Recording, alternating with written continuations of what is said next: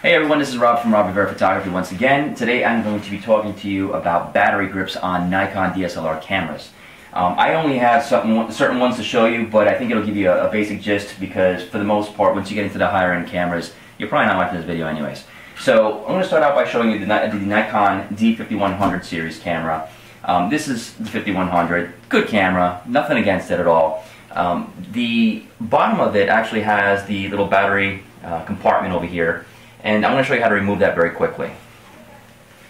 Would I like to zoom in at this point? Sure. Okay. You good? Yeah. Okay. Alright, as with any of the Nikon cameras, you have the battery compartment here that opens up fairly easily, exposing the actual battery that's inside.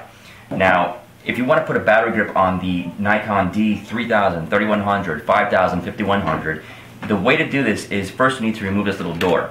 A lot of people don't know how to do that and they wind up breaking it off. All you have to do is hold it at a 45-degree angle and slowly you'll find there's one little angle that you can have that removes it. Okay? Once again, okay, here's the door, it's on. Hold it at about a 45-degree angle. Peel up and away. And you'll get one side off and then the other side comes right off. Okay? Now once that's done, it will look like this for the 5100 series.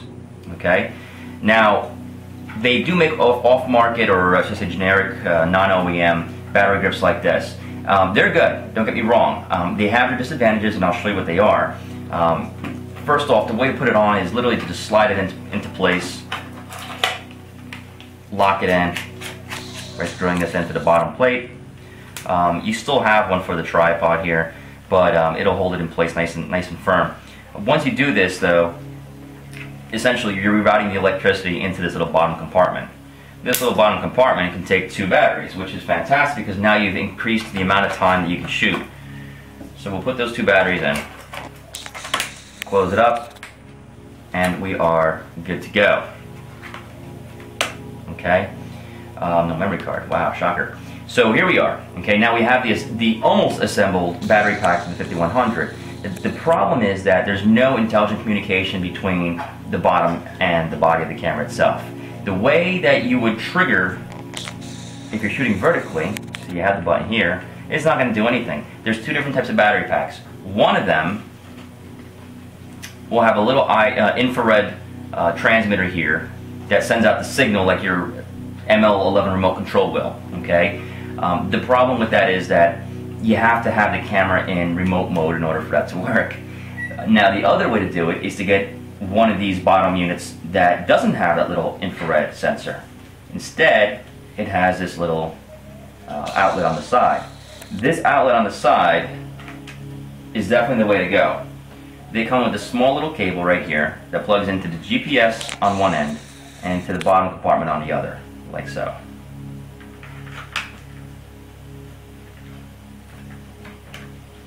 Okay, is it beautiful? No. Does it work? Yes.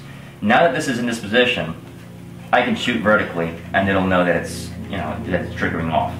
Okay, as you can see now, this is illuminated because of the fact that I'm squeezing the trigger. So this is a great thing to have. Disadvantages is that are the fact that A, you have this huge bulky wire coming out of the side of your camera. B, and more importantly, these break, and once they break off, they're not very durable, they're not very reliable. But again, if you're starting out, you got a 5100, you want to start getting a little more professional, you're going to want to have a battery grip on the bottom. You're going to want to be able to use that secondary trigger. And so, you know what? Deal with it for now. It's fine. Nothing wrong with it. Just be very careful. Make sure you remove it when you put it back in your bag. Otherwise, these will break. Okay? So that's how it works for the D5100 series, as well as the D3000, 3100, 5000, all those consumer grade Nikons. Now, on the flip side, once you start getting to the D300, the D7000, it's a lot more user-friendly. Now, these have the battery compartment door and bottom, of course, like normal. You can put a battery in there, no problem, and sure, it works. Okay? You don't need to remove the door, though. It has this, usually there's a coating of rubber on top of it, but yeah, you take the rubber part off, and it exposes all these little elements over here that will sync up with the battery grip on the bottom. I'm using a Mikey. It's M-E-I-K-E. You can see the name of it here. It's an off-brand generic one. You can get these for about 40 bucks on eBay, I believe. Or if you feel like spending $150, $200, you can get the Nikon brand. These work perfectly fine. There's nothing wrong with it. They're great. There's really no difference between them. So in order to put this on, you just line everything up. You line up your pins there, put it into place, lock it just like you did with the Nikon 5100. Make sure it's completely tight. And once it's in, you'll see the little green indicator come on. Okay? Now, how do you change the battery? Sure, you have a battery inside. I usually don't work with a battery on the inside. I usually just use the one battery on the tray. And that's it. These batteries on the Nikon D7000 as well as on the D300 last a lot longer than they do on the lower series. So I really don't need to have two batteries in here, but you can. So once you have the battery in place, I'll show you how to remove them. Okay, you push down, drop it out. Okay. Once it clicks, it's in position, slide it in, lock it, and you're good to go. You can start firing away.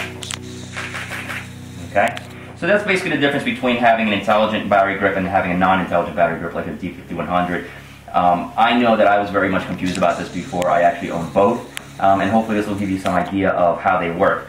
Now again, with this, this battery grip on the D7000, another huge advantage of having this is the fact that I can shoot in the vertical. There's no wires. Here's my button. I have a lock mechanism here so I can turn it off if I wanted to. I have full controls, front and back, as well as my lock button here, my focus point here. I have everything that I have when I shoot in the horizontal. So this is one of the huge differences between the 5100 and the D7000. Yes, they have the same sensor, but when you start adding frills on there in terms of battery grips, GPS, everything else, they all work a lot better for the 7000. And you can see it obviously looks a lot more professional, and it functions a lot more professional because you can get your options in terms of aperture and everything else a lot more rapidly than you would with the lower series. So I hope this helps you out, and check me out on Facebook, facebook.com/RobertGuerra Photography.